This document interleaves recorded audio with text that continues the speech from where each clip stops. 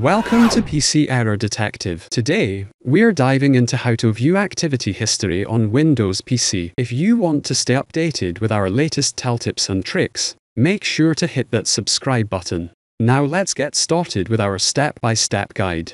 Step 1. Begin by opening your preferred web browser and navigate to the Microsoft Account Privacy website. This is your gateway to managing your digital footprint. Step 2. Once there, sign in using your Microsoft account credentials. Ensure you're entering the correct details to access your activity history.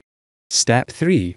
After logging in, locate and click on the Privacy option. This will take you to the section where you can manage what data Microsoft has access to.